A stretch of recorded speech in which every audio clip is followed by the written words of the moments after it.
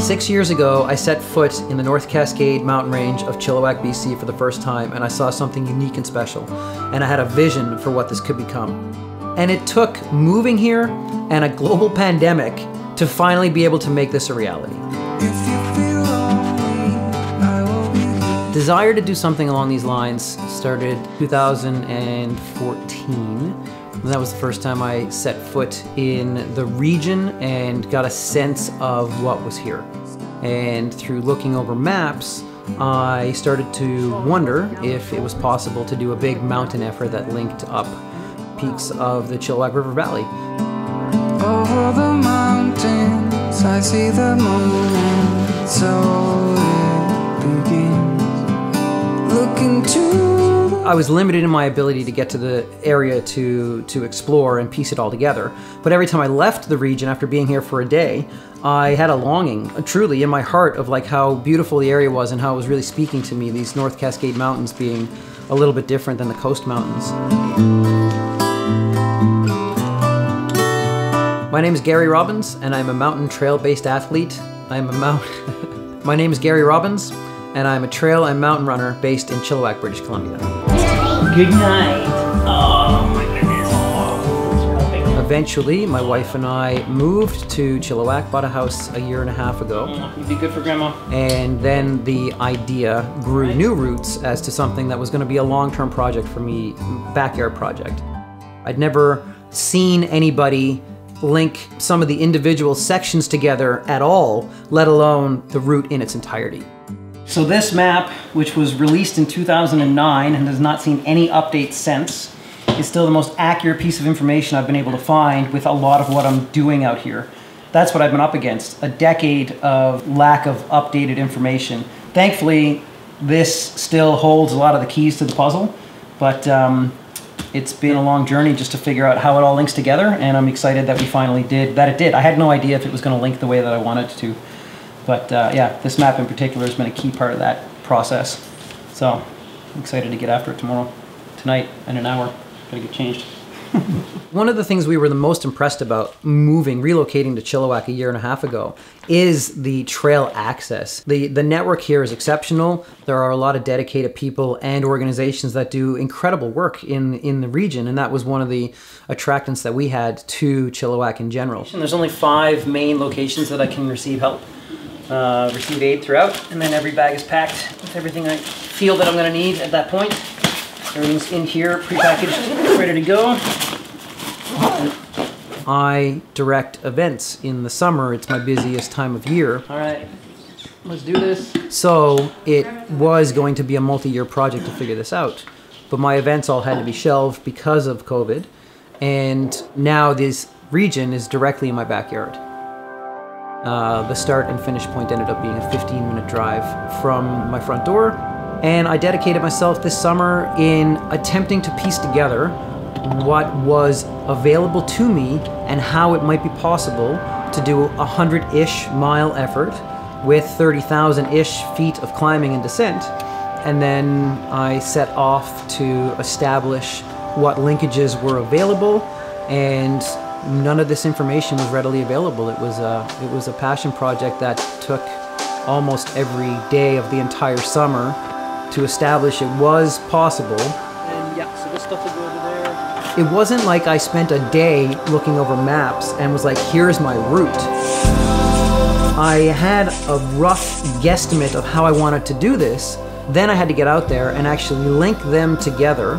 And I did that with friends, I did it solo, and it took months to actually establish that the lines that were popping up on different maps, different services, still existed, were at least minimally maintained, and was something where at mile 80 it was going to be safe for me and potentially others to cross these paths. Today is a scouting day, trying to piece together the link between Crossover, Slessie, and McFarland. This is the crux of the route. Came down and around, and I've made my way across this spire right here, and now I've got to continue up. I'm not entirely certain. I think I go around to the right, and I believe that might be Crossover that we go around. It looks super sketchy from afar, and then you step into it, and it reveals itself as you go. Apparently there's another line off McFarland in this direction, And I don't think I need to add that in at this point. I wanted to have the established GPS data because I wanted to know the distance, elevation profile that we were looking at. I think we might just stay here tonight. And then working back from there, I had to structure my timing so that I started at 10 o'clock on a Friday night. I had 2 technical mountain passes, and those needed to be done in daylight, which meant starting by running 50 kilometers through the night to then hit the first alpine region for as close to sunrise as possible. This bag is everything, clothes, poles, everything is pre-packaged for each mile. So this is the one that you will ask for while we're on the highway? So this, yeah. So every aid station, this needs to...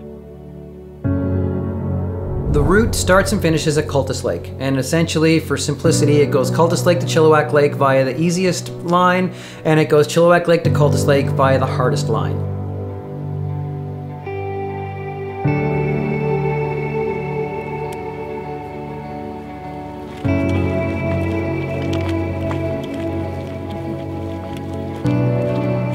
I was saying to Linda that it's not every day that you know you're about to experience something that you'll never forget for the rest of your life. And it's very special when you have those days to know going into it, no matter what happens, I'll never forget today. And so many days just we glaze through and glaze past, and they don't mean anything or enough. And it's really special to know going into this, for the rest of my days, I'll never forget whatever happens for the next, hopefully, 32 hours to get back to this dock at the end of 105 miles in Chilliwack. So I'm ridiculously excited that we get to do this right now. We good? They're gonna drive past and kick us out now anyways. Reese, you ready to go? 10, 9, 8, 7, 6, 5, 4, 3, 2, 1, start. All right, here we go. See you guys in a while.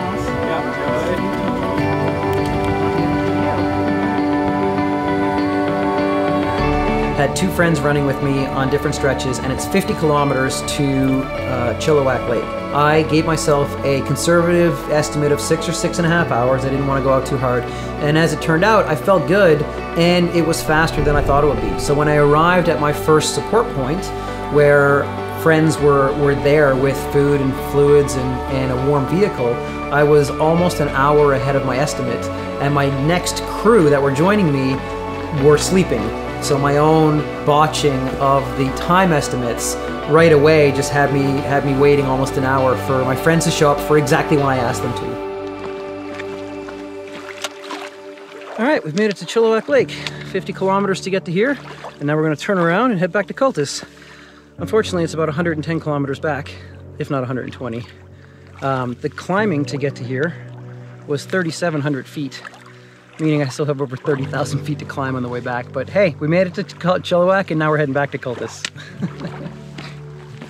My team shows up and we head out, and the goal is to get to the first mountain pass for sunrise.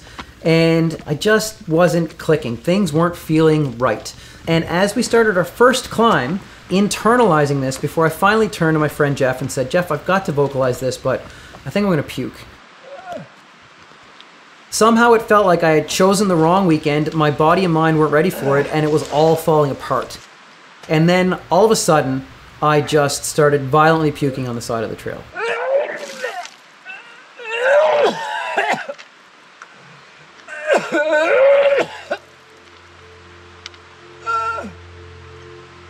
And I don't puke, I don't get sick. This has only happened once previously, and I've got almost 20 of these distances under my belt. So I was slogging along, and it was really difficult to believe at that point in time that this was going to be doable.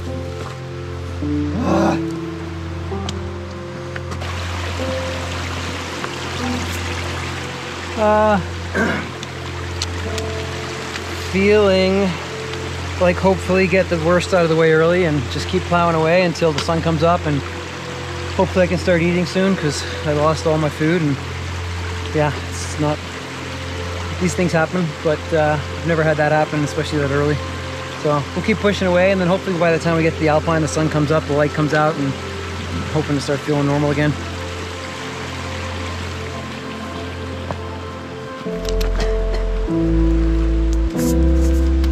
So I got that out of my system and just put my head down and wanted to ensure that we still got into the Alpine, onto this pass, as close to sunrise as possible.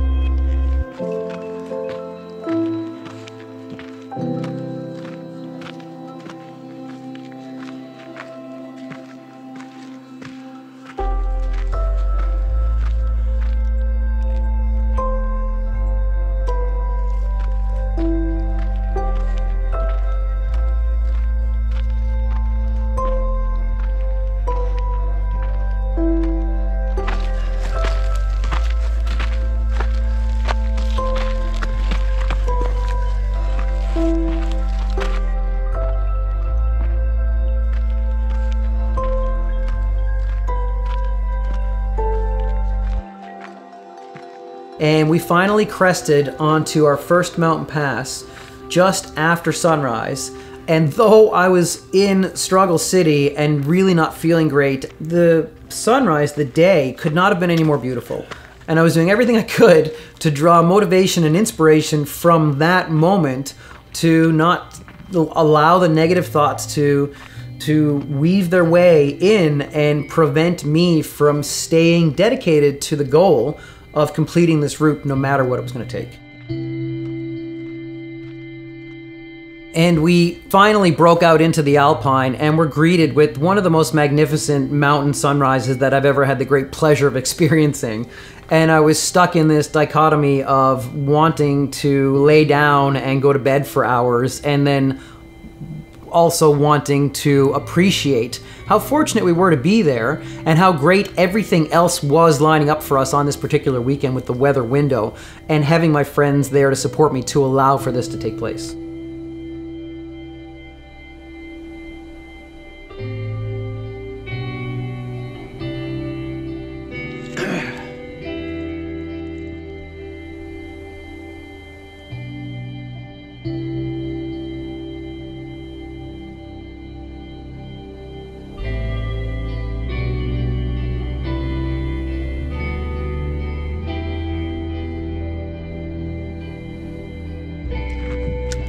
And then we start picking our way across this alpine terrain, which isn't a trail as much as it's just mountain navigation. And we had scouted this route less than a month earlier, and it had changed entirely just from the regression of snow in the area. And because we now knew the line that we needed to follow, it actually ended up being more efficient than I thought it could have been. And we kind of knocked out that section pretty consistently, even with the fact that I was still focusing on trying to replenish these calories and trying to get my body back to kind of 100% efficiency again. But we got through that alpine stretch in a pretty good time frame, considering the hiccups, the bumps that we had faced just prior to sunrise.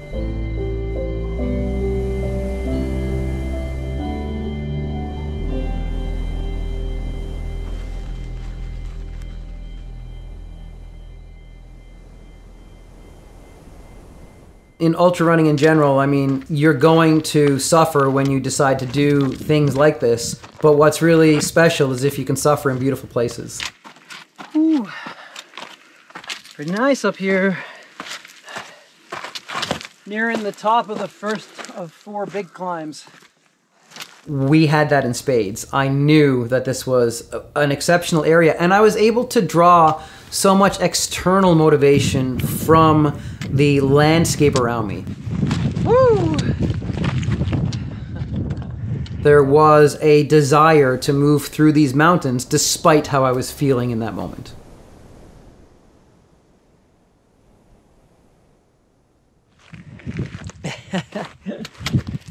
Oh, finally starting to come around a little bit. This is the best I've felt in hours. Got a little bit of food in, and we're traversing, so it's not like a high exertion pace. So yeah, I'm happy. That was a struggle. That was not a fun thing to go through early, and I hope that's the end of it.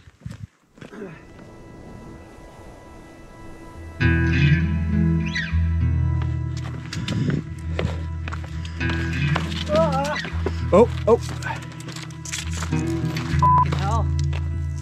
Christ, dude. Okay, thanks, man. I'm gonna go around. You okay?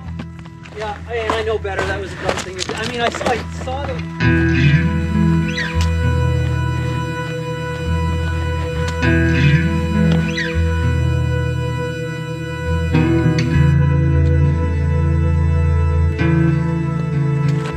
We're going down this spine, across that rock gully, and right where it looks impassable because of how steep the drop-off is, right in that corner is where we have to go.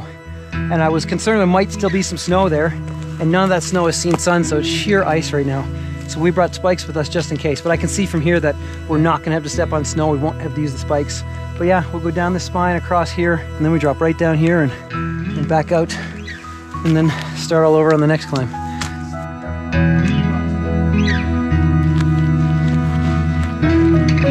You know, we're flush with opportunity here in BC. We have one of the most diverse and incredible trail networks anywhere in the world. And it's all too easy to take it for granted.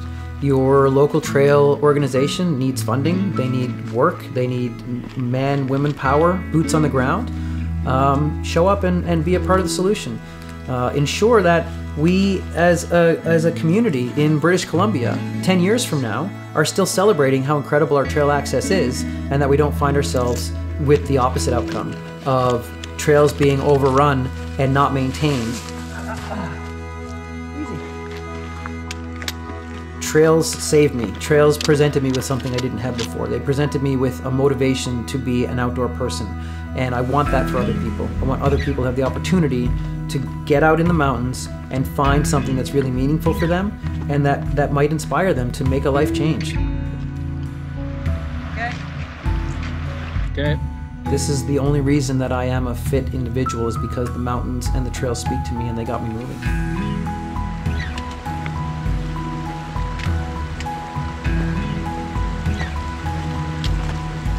Wow. Oh wow, these flowers. The paintbrush just glowing right now.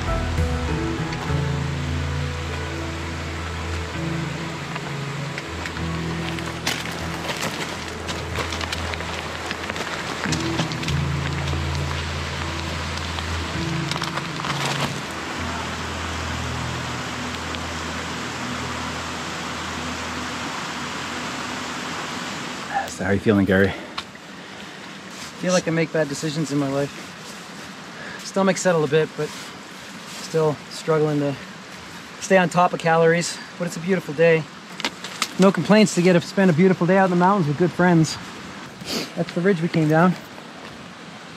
Down that ridge right there, across right here, and then only 1,000 meters, 3,000 feet of descent left to go on this one.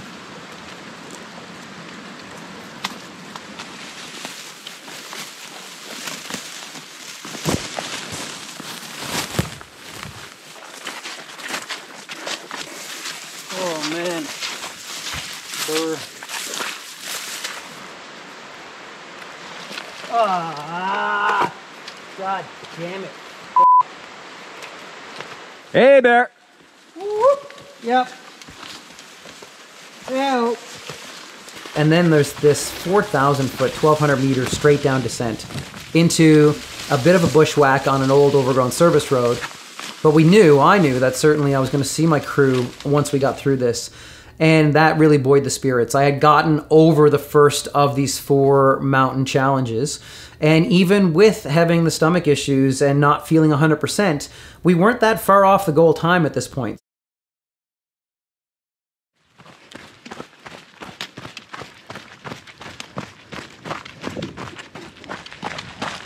Coming up on 12 hours. In a couple of minutes. 43.43 miles. 9,500 feet. A lot of fatigue. The beautiful mountains and lots more to come.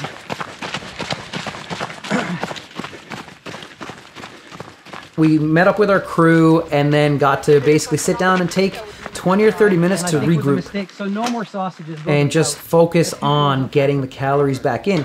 But yeah, that and then, oh, watermelon. Yeah. Because at that point, it's a game you can't win if you're not getting the food into your body to fuel yourself to get through the next mountain pass. Potatoes are going down. Yeah, it's like, I'm gonna be here longer than I wanted to be, but I got here 30 minutes before I thought I would be, so I'm going to take advantage of being a little bit ahead of schedule. It's most important right now to find a way to get calories in and to let them digest so that they don't come back out. And hopefully this watermelon, potatoes, Coke, if I can get all that in and it sits, then I think I'll be able to actually start feeling better on the next stretch. Wasn't able to get many calories in after the puke fest, so I've been pretty low on calories for about the last 3 hours, maybe 4 hours. 40-60 or 50-50. I'm confident it'll hold until Pierce Lake and we'll reassess there. I felt like I was forced to conserve energy by just not being able to move very rapidly through the terrain with how I was feeling. And I kind of blazed the next section of service roads feeling incredible. And it was one of those nice reminders of you're gonna go through highs and lows through a distance like this. If you're lucky, the hardest miles come late. But you're gonna get hard miles no matter what, and sometimes when they come early, it just presents a different challenge.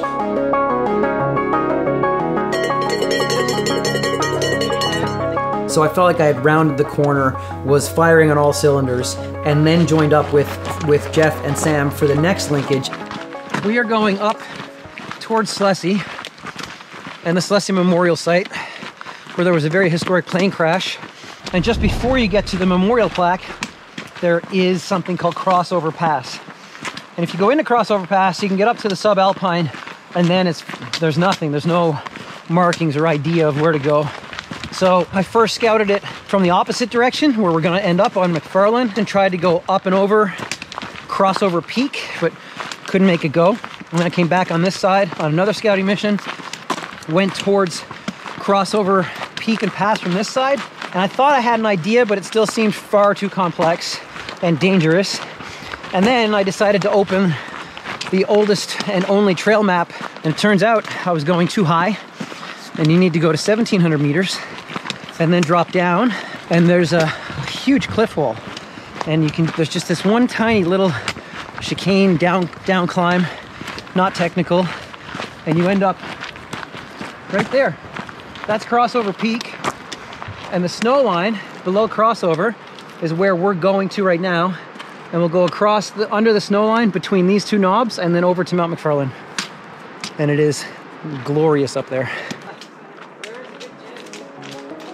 I know you can go up all of these mountains on one side, but can you go down them on the other side? And that was the exploration for me, where there was no established route, there was no established knowledge. And I was fully expecting there to be a blockade at some point of this route up this mountain doesn't go over. Look at this masterpiece. This is incredible how accurate they were able to drop this tree across the river. This was done to create this bridge. That is clearly someone that worked in the logging industry for a very long time. Boom, dropped it perfectly, and then built out this, this bridge is one of the most beautiful bridges I've seen across a river anywhere. There was a mishmash of information available, and I ended up having to use dated information, maps that are a decade old. The motocross guys would know X, and the mountain bike guys and gals would know Y, and the hikers would know Z. But that shared knowledge base of how it would all link together wasn't readily available, and that's where the research became the hardest part of the project.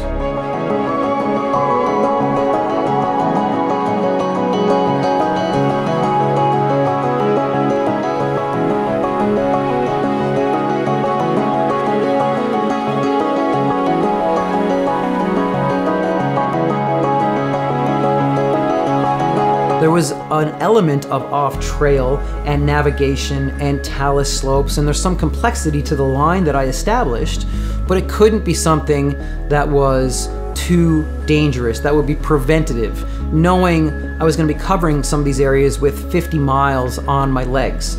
You can't subject yourself then to a region that needs, 100% of your energy and focus.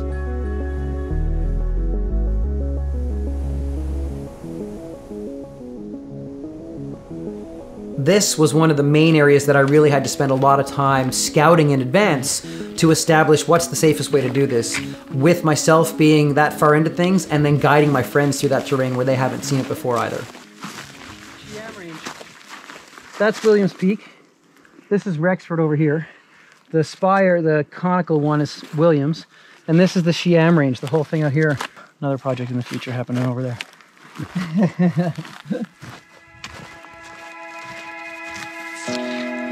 So we get to the crux of the route, as it would be, and we have to down climb this one little area into these big talus slopes and the glacial area.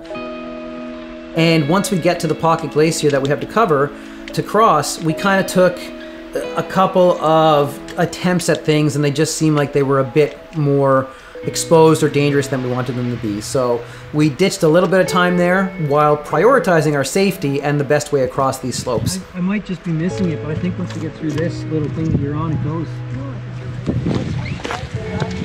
And once we finally got across, at that point it was just a mountain kind of slog to link together what is below Crossover Peak over to the next peak on the line, which would be McFarlane.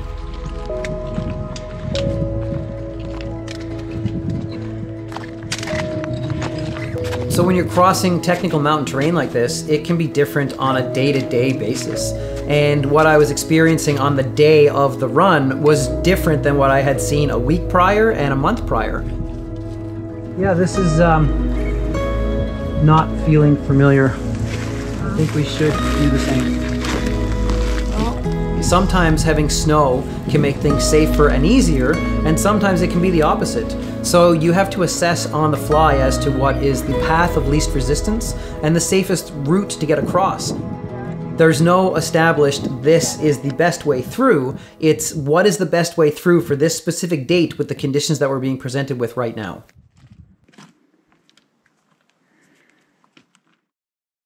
Now we're going from Crossover Peak over to McFarlane, and we're going from what is the one area of the entire line that you're guaranteed not to see anybody into the next area, which is the busiest trail of the entire route.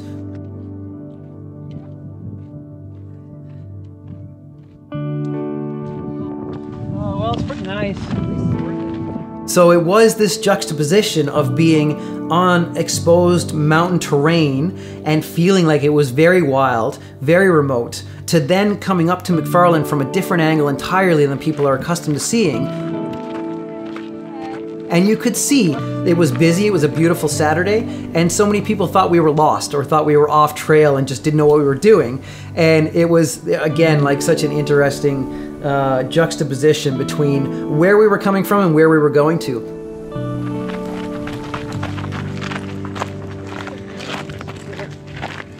Hopefully not tripping and going down there.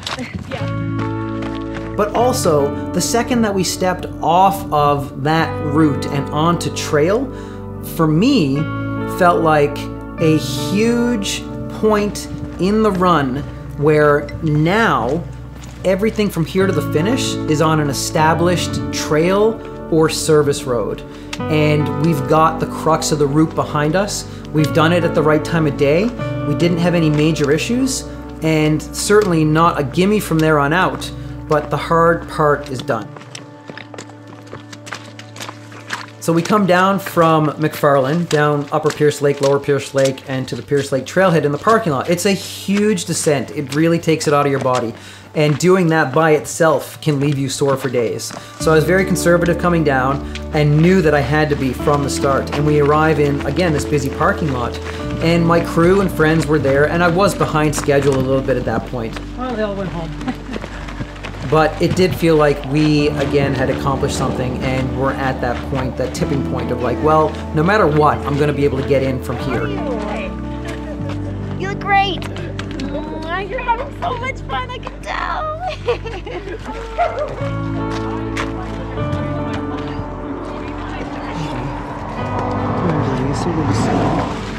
Hi, Jeff. A lot of the question marks about completing it had been removed, and now it was just a matter of how long it was going to take to get from there into the finish. I know. And what was really nice about the way this project came together was I had so many great friends that shared in it with me. It never felt like a solo project. It always felt like I had great people there that were going to make this more special than it ever could have been independently.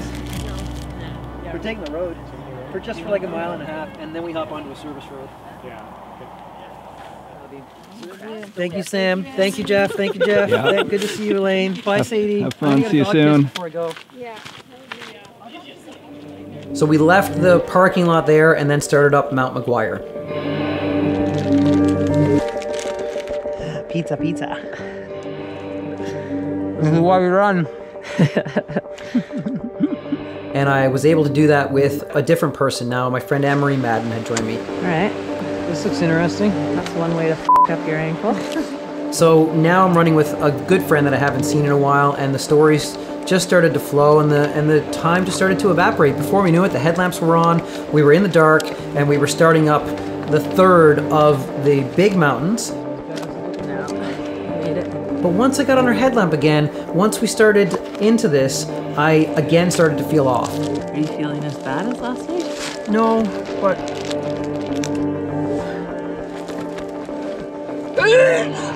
And before I knew it, my vision felt like it was a little bit blurry, and I turned to Anne-Marie and I said, I think I'm gonna get sick. I can't believe this is happening again, but I feel like I'm doing everything right and something's not clicking, and then it just boom. Before I had a chance to react, I was once again losing all of my calories, my hard-earned calories, all over the side of the trail. So we got to the top of McGuire at, I think it was almost exactly midnight. It was a crystal clear night. It was late August, but definitely very cold up top. McGuire! Woo! But the peaks around us were illuminated perfectly in the night. 5 miles, 22,000 feet, 25 hours. And we could see Mount Baker. We could see Canadian Border Peak. We could see Welch and Foley, and it was this ridiculous view. And in the opposite direction, you could see the lights from the Fraser Valley. Yeah, don't take a wrong step. Don't lose your balance. No. And Fraser Valley, have his first. So it was really something to see the wild terrain that we were on and to see civilization just kind of not that far away from us. So we're coming down off of McGuire on the service road. I'm fading badly. We need water. We finally get to a water source. Anne-Marie goes to filter some water for us, and I hit the deck, and I just like, I'm just gonna close my eyes while she's doing this. 90 seconds later, she shows up, and she says, why don't I give you 5 minutes for a nap? And I kindly accepted. 4 minutes and 45 seconds later, I stood up to start going, and she says, how did you know? I set an alarm, you still have 15 seconds left to go. And I said, it's not my first rodeo, Anne-Marie. It's not my first rodeo.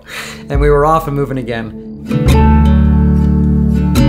And then shortly after that, we did arrive at the aid station, and at that point I needed a proper break, so we decided to take an hour to regroup. Would anyone have an objection to me taking like a 35-minute nap? How's scary moving okay? Yeah, like not too bad. The logging road on the way down was kind of never ending, and we were walking more than jogging, so it takes a long time when you're walking.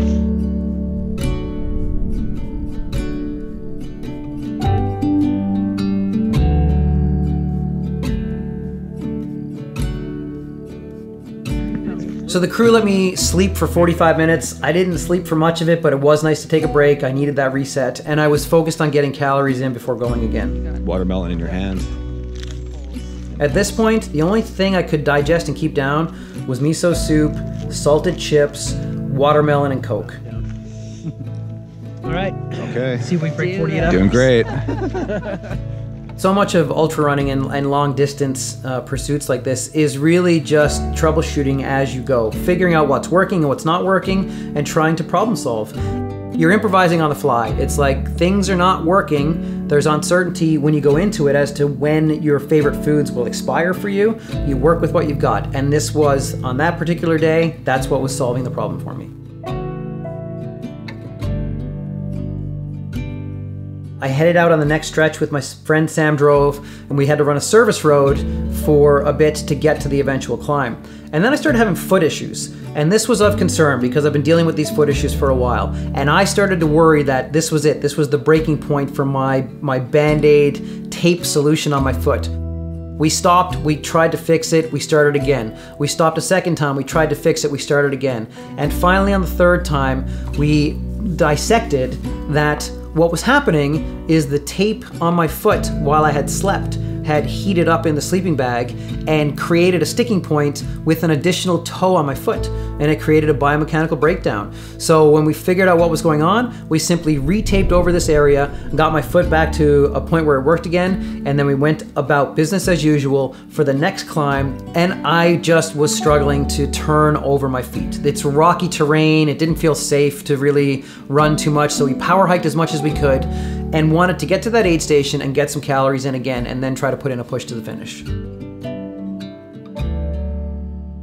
So we're just set up here on the fire service road waiting for Gary and Sam to come over Windy Knob. We've got everything set up for him and waiting. We've got iced tea and Coke and some of the food that he's been able to get down, like avocado rolls, Snickers bars, and watermelon.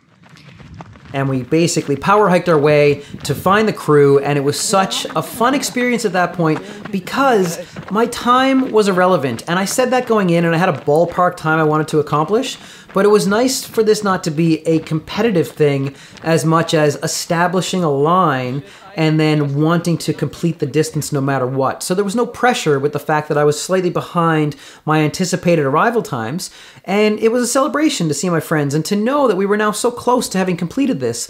The 4 big climbs were done and dusted, and now the outcome was a foregone conclusion. Looking forward to just getting this done. Jesus. Miso soup. Yeah. And then I need to change out, so I want to change out my clothes. I think there's still 12 hours of daylight, Jeff. We sat down, we enjoyed some miso soup, we had a laugh. It was beautiful. It was a sunny Sunday morning at this point. Oh, an adventure. Like I'm talking about like it's done. I still have 10 miles to go. This is good, and the rice in there is good too. So I got some calories in, I got some miso soup in, and then I stood up and I looked at Sam and I said, Sam, I've got to put music on. It's 15 miles to go to the finish, and I feel like if I can just flick that switch in my mind, we can close this out a heck of a lot faster than we're going to if I keep walking. She said that was fine. I popped on some horrible dance music, cranked the volume, and I departed that aid station, and I was a different person, like a 1,000% different person than when I arrived. And all of a sudden, we were blazing down this service road at insane speeds compared to what I'd been moving. My final 15 miles of this run was my fastest 15-mile stretch by a country mile compared to anything else. And it was because I knew I could let loose now. I knew that I had gotten through the main challenges and I could unleash what I had left. And even if I started to get a blister or this, that, or the other thing, I was close enough to the finish that I could be reckless in my attempt to get there as rapidly as I could.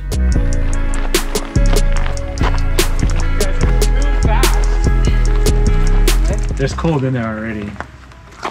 How's he doing? He's doing good. He's moving awesome. Yeah. So just trying to keep up on that downhill.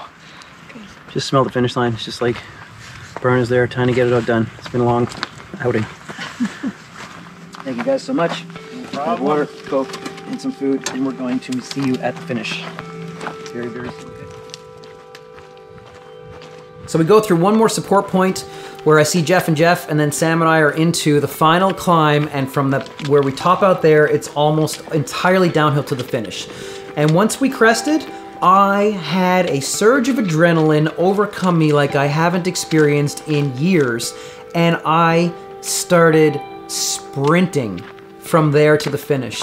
And Sam didn't know what was about to happen, and she blinked, and I was gone.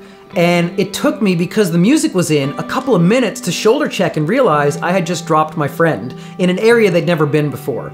So I now wanted to close this out as quick as I could. I knew Sam would understand. So what I did was I collected some sticks along the trail for the one intersection that I would get to where she might not know the direction, and I created a stick arrow at the intersection. And I descended that stretch faster than anybody had before. It was the fastest descent of International Ridge from that intersecting point. And as I got near the bottom, Jeff Pelletier was standing there with his camera, and I just looked at him and waved my finger and was like, turn around and start moving, because I am not slowing down right now. I am getting this thing finished. Let's go. When I crested that last climb and had that surge of adrenaline, I had to stop myself from becoming emotional. I had to stop myself. I had to fight back tears. I still had a bit of distance to cover, but it was a foregone conclusion. It was inevitable that not only was I going to get this done, but I was going to get it done in a time and a manner that I was proud of. He's moving. Every few minutes I started to well up with the thought of what I was doing and how I was completing this 6-year journey and having all these incredible people show up to support me. And it was mine. It was entirely mine. I dreamt it up. I made it happen. I put the time in, and I had something that I was never going to get from a race. I had a route that I figured out, and then I went out and ran it with some of the best people I know in my life. While I was closing this out, I also went through the last few years of my ultra running career. I'm 43 as I'm running this, and for the last 2 years I've had injury issues, and I've just been up against it with trying to get back to doing this and maintaining what I love to do. And I had 3 stress fractures, and I had a doctor tell me to give up, and I had all these things, these reasons to just believe it might be done. And here I was completing something that not 8-9 months prior seemed like it would never happen, seemed like it would be impossible to accomplish. And it just felt like a victory on so many levels to be able to continue to do what I love to do the most as someone who's closing in on his mid-40s. And it doesn't matter what my time ends up being. It doesn't matter what all these insignificant details are. It was everything I dreamt it could and would be. And then I showed up at Cultus Lake.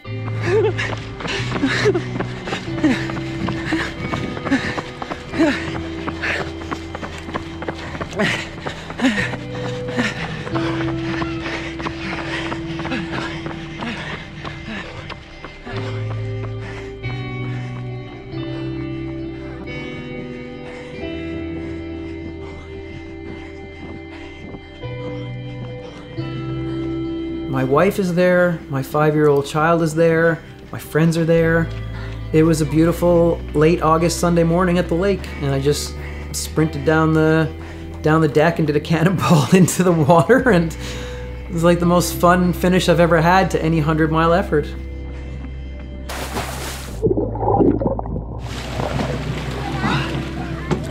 Woo!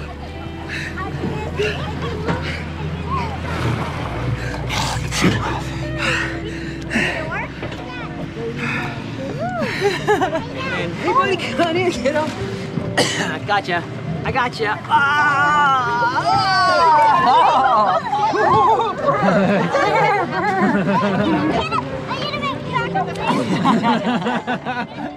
And there it was. It was more than I ever thought it could be, and I'll cherish this forever. This is more rewarding for me and more special for me than most of the belt buckles that I've collected over the years.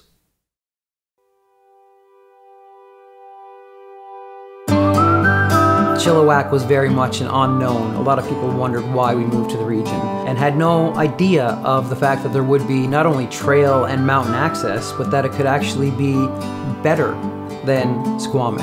It could be better than what people are used to.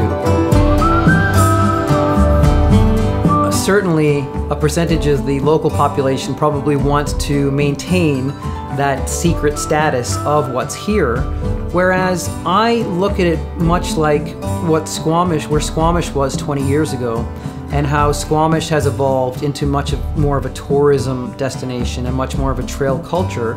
If I think it forward 10, 15 years, we can and will, I think, end up with an internationally famous area. And I think a lot of positives can come with that. And certainly, the counter to that is that increased traffic, and you need more resources and you need more funding. And I'm aware of all of that. I agree with all of that. And my hope is really that if I can assist in establishing what's here, we can see more passionate outdoor people relocating to the area, and we can influence a groundswell movement that provides financial support, that finds government funding. If this was ever to become a known route, it could see some maintenance on there that could make it something really special. Whether you want to run it continually, hike it over 5 or 6 days, it is absolutely world-class terrain from start to finish.